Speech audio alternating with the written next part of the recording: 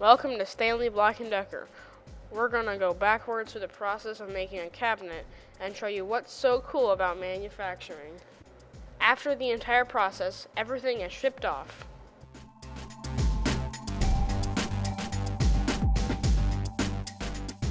Before shipping, it must have the dividers placed. What do you think is cool about manufacturing? I like to build things and like to be on my feet, so if there's somebody that likes to move around. But you have to have drawers placed before divider. Can't have drawers without roller wheels. First though, the cabinets go down a drying rack.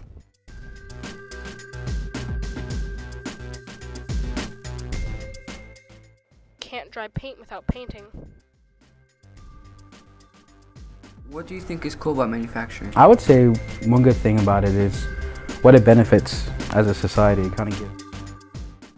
They aren't going to paint without sanding out the imperfections.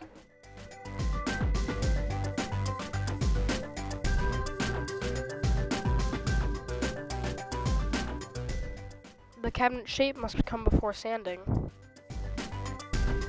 So what do you think is cool about manufacturing?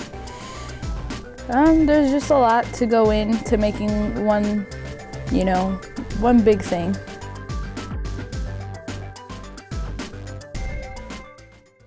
Holes must be punched for maximum easiness. What do you think is cool about manufacturing? There's a lot of things cool about manufacturing, from taking a standard blank sheet of steel and forming it into cabinets and stack systems. It has to be cut down to size before anything else. And we're at the beginning, where the metal starts as a coil.